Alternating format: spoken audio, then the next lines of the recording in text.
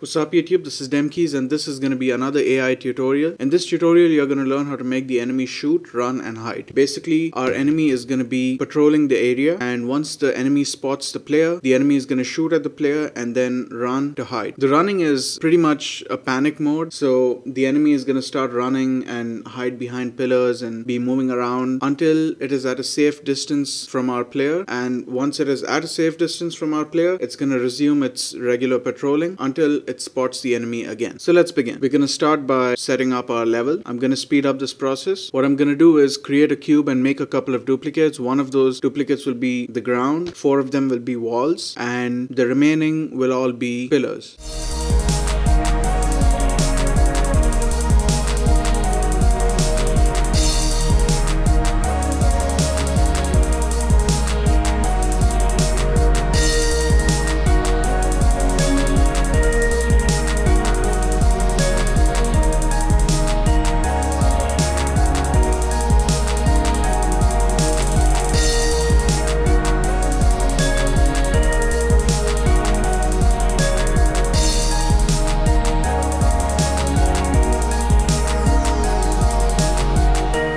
Alright, so we have set up our level. Next, click layers, edit layers, and add 2 layers. One is player and the second is obstacle. And now select all the other objects that you created except for the ground and set their layer to obstacle. Alright, next let's create our player. Click game object, 3D object, capsule, bring the capsule close to the ground and let's make it a little tall. Next, make the main camera a child of the capsule and change its position to 0 on all axes, and then reposition it so that it is just above the capsule and a little forward. Rename the capsule to player and set the layer property to player. Next, add a rigid body component to the player and under constraints, freeze the rotation on the X, Y and Z axes. Next, create a script called player move script 06. Open it up in MonoDevelop. Alright, first type using Unity engine.ui. Next, create a public float move force, private rigid body R body, public int HP, public slider HP bar. Then in the start method, R body equals get component rigid body. This is gonna add a reference to the rigid body component attached to our player. Next, float h equals input.getAccess raw horizontal multiplied by move force. Then just copy this, and in the second one it should be float v and the axis should be vertical. Then R body.velocity equals transform.transform vector. We need to do this because our player is going to be rotating as well. H on the x axis, 0 on y axis and v on the z-axis. Then HP bar dot value is equal to HP. Save the script, go back to Unity, set the move force to 30, HP to 100, and for the slider, click game object, UI, slider. Double click the slider in the hierarchy and just change its location to, let's say, the top left corner of the screen, or in this case the top left corner of the canvas, and then set the minimum value of the slider to 0, the max value to 100, check whole numbers, and then click player and under the HP bar field just drag and drop the slider. Next, click the main camera and add a script, call it cam look script 06. Open it up in MonoDevelop. Here, public float rotation force, public transform player, and that's it. Those are the variables we need. In the update function, type float mouse x equals input.getAccess mouse x. Remember to add this space between mouse and x, otherwise it's not going to work. Multiplied by rotation force. Copy this line, and in the second line, name it mouse y and change the axis to mouse y as well. Then transform.rotate negative mouse y on the x-axis, 0 on y, 0 on z. That's going to handle our camera's up-down rotation, and when the mouse is moved left to right, we want the entire player to rotate, so player.rotate 0 on x and mouse x on y and 0 on z. Save the script, go back to Unity and set the rotation force to 2, and under the player field, drag and drop the player. Now real quick, let's just play the game and see if this works.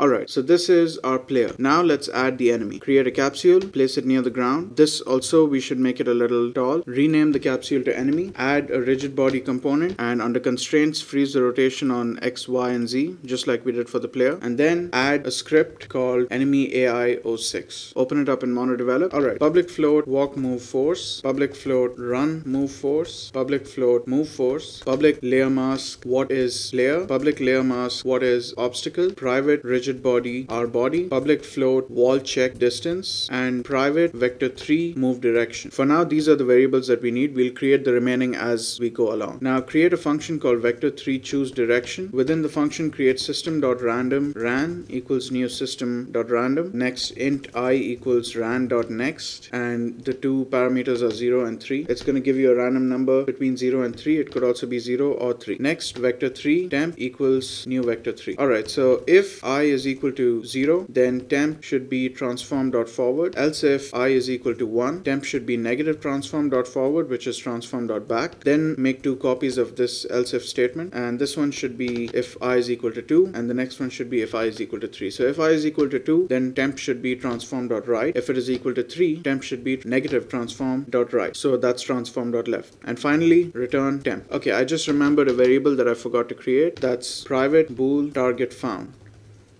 Alright, next create a void function called look for target. Also create another void function called move. Within look for target, you have to call move, and the next line should be target found equals physics.raycast. The ray should be cast from the enemy's position in the enemy's forward direction, and the distance should be mathf.infinity, and the layer that we are looking for is whatever we set under what is player. Alright, before we proceed, let me explain what choose direction does. Choose direction is basically going to choose a random direction for us. It could be any one of these four, and look for target is gonna move the enemy and also look for the player at the same time using physics.raycast. Under move, type rbody.velocity equals move direction multiplied by move force, and then if physics.raycast, the ray should be cast from the enemy in the enemy's forward direction, and the distance of this raycast should be wall check distance, and the layer that we are looking for this time is what is obstacle. So if this returns true, that means our enemy has reached to a wall, and so it now needs to change directions. So move direction equals choose direction. Here we are calling our choose direction function, which is a vector3, so it's going to return a vector3 as well. Then transform.rotation equals quaternion.look rotation move direction. Here we are basically changing the rotation from whatever the current rotation is to whatever direction we specify. Okay, so our move function is now complete. In the start function, add a reference to the rigid body component, set the value for move direction so that we have a random direction to start with, and then change the rotation of our enemy so that it is looking in whatever direction we specify. Also set move force to walk move force. I have misspelled move force over here, so I'm going to go back to where I created the variable and hit F2 to rename it. Now in the update method, if target found, else look for target. Now create a shoot function, name it shoot, another void hide, and then void run to hide. Alright, so if the target is found, then call shoot, and if the target is not found, then continue looking for the target. Alright, now before we continue, we need to create a couple of variables. Public float shoot rate, private float shoot timestamp, public player object, public float distance from target, public float safe distance. That's it for now. Now in the update method, type distance from target equals vector3 dot distance, and we want to measure the distance from transform dot position, which is our enemy's position, to player object dot transform dot position, which is our player's position. Also, we need to add another variable, private bool shot fired. Initially it should be false. Now in the shoot function, if not shot fired, remember to add this exclamation mark, then player object dot get component. We are looking to get the player move script 06, and then we want to access the HP field in that script. Minus equals 30, and also once the shot has been fired, move force should now be equal to run move force. Shot fired should be equal to true, and we want to change our move direction again. So move direction equals choose direction, and then change our enemy's rotation towards that direction. Okay, I forgot one step. There should be another if statement here. If time.time is greater than shoot timestamp, then all of these lines should be executed. So just add all of these lines into the new if statement. And finally, one more line, shoot timestamp equals time.time plus shoot rate. Okay, so this is if the shot has not been fired. Else, meaning if the shot has been fired, then call hide. Okay, before we continue, let me explain what's happening. If the target is found, then the shoot function will be called. Within the shoot function, we'll first check if shot fired is equal to true or false. If it is false, that means the shot has not been fired yet, and so we need to execute this code. This if statement is basically a way of setting the shoot rate. So if the current time is greater than the shoot timestamp, which will initially be 0, then we want to reduce the player's HP. We want to change the move force to run move force, because now the enemy is going to be in panic panic mode and it's going to start running. Shot fired has to be true so that the next time around this if statement is not going to be executed. And then we also need to change the direction, which is why we wrote these two lines. And finally, we have to update the value of shoot timestamp using our shoot rate value and the current time. So this is if the shot has not been fired. But if the shot has been fired, then the enemy now needs to hide, and so we're going to call our hide function. Alright, so within the hide function, if distance from target is less than safe distance, then run to hide, else move force equals walk force, shot fired equals false, target found equals false, and finally again we have to change the direction. Okay, so what's happening here is now that the enemy is in a panic mode, if the distance between the target and the enemy is less than safe distance, that means the enemy still needs to continue running in order to get to a safe distance, so run to hide will be called. But if the enemy is already at a safe distance from the player, then the move force will be changed back to walk force, shot fired will be changed to false, shot fired will be false, target found will be false, and we also need to change our direction again. So this basically means that the enemy is now going to return back to its patrol mode. Okay, before we type anything in the run to hide function, make a copy of the choose direction function and rename that function to choose direction LR and make some changes in it. ran.next, the parameters should be 0 and 1, and you can remove the last two else if conditions. And here, if I is equal to 0, temp should be transform.right. If I is equal to 1, temp should be negative transform.right. And finally, the function should return temp. Now we need to create a few more variables which are going to be used in our run to hide function. First of all, public float run turn rate, next private float run turn timestamp, and finally public float run turn distance check. Now in the start method, we want to set the value of run turn rate randomly, so type run turn rate equals random.range, and the two parameters should be 0.5f minimum and 1.5f maximum. Next, in our run to hide function, type rbody.velocity equals move direction multiplied by move force. If time.time is greater than run turn timestamp, then if physics.raycast, the ray should be cast from the enemy's position, but this time it should be cast in transform.right, and the max distance should be run turn distance check, and the layer that we are looking for is what is obstacle. If this returns true, then move direction should be negative transform.right, and we have to change our enemy's rotation so it is facing in that direction. Then make a copy of this if statement and type else if physics.raycast, the ray should be cast from the enemy's position, but this time it should be cast in negative transform.right, and the rest of the values are the same. If it returns true, then move direction should be positive transform.right, and then we also have to set the rotation. Else move direction should be chosen by our choose direction LR function, and finally again set the rotation. And then run turn rate equals random.range, so we are again changing the run turn rate. It should be between 0.5f and 1.5f, and run turn timestamp equals time.time plus run turn rate. Alright, so now save the script. Alright, so let me explain what's happening in the run to hide function. First of all, we are going to set the velocity, because while the enemy is hiding, the move function is not going to be called, but rather the run to hide function is going to be called. So we need to set the velocity over here, and then just the way we had shoot rate, we also have a run turn rate, because the enemy is going to randomly turn in different directions so that it can go and hide in between the pillars. The run rate is going to be set randomly from the very beginning, as you can see in the start function, and also each time run to hide is called and this if statement is executed, the run turn rate will be changed again to another random value between these two values. And then finally, just like we did for the shoot timestamp, we are updating the value. Now what's happening here is a ray is going to be cast from the enemy in the enemy's right side. If it returns true, that means there is a wall on the enemy's right side, and so the enemy should turn left instead. And that's why we are changing the direction to negative transform.right. Now in the next else if statement, the ray is being cast in the left direction, and so if that returns true, that means there's some sort of obstacle on the left side, so the enemy should turn right instead. And then finally we have added an else, so if both of these fail, then it's just going to pick a random direction to go in and set our enemy's rotation in that direction. I don't need to explain the choose direction LR because you've already understood how choose direction works. It's pretty much the same thing. Alright, so for those of you that find this confusing, I created a flowchart. The flowchart doesn't follow the exact symbols of an actual flowchart. It's just something that I created for my understanding when I was working on this logic. So I'm going to post a link to a picture of this flowchart just in case you want to take a look at it. Maybe after you look at that and then you look at the code, it might make more sense because you'll understand the entire flow. Alright, so hit save and go back to Unity. And now let's set the values for our variables. First of all, you have walk move force, which should be 10. Run move force 30. Move force will be set to one of these two values, so no need to set it. What is player should be the player layer. What is obstacle should be the obstacle layer. This wall check distance is the wall check distance in regular patrol mode, just when the enemy is looking for the target, not when the enemy is running. So keep that in mind. This should be 5. The shoot rate can be 1. Drag the player object into the player object field. Distance from target will be set from the code. Safe distance, let's set it to 100 so that we can see the enemy running around and turning for a longer period of time before he goes back to patrol mode. Run turn rate will be set automatically. Run turn distance check should be 20. And make sure you have the enemy selected, and the transform gizmo toggle should be local, not global, so that we can actually see the handles changing direction. And finally, hit play.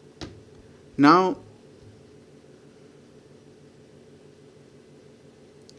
as you can see, the enemy spotted me and then started running in different directions. It's even running in between pillars. As you can see, the code is not flawless. It's very buggy because I haven't added validations. But the enemy is actually running in between the pillars and hiding. Now stop the game and change safe distance to 50. Now run the game again, and this time when the enemy gets 50 units away from the player, it'll go back into patrol mode. Let's test this out. As you can see, the enemy started running but then stopped. Let's chase the enemy.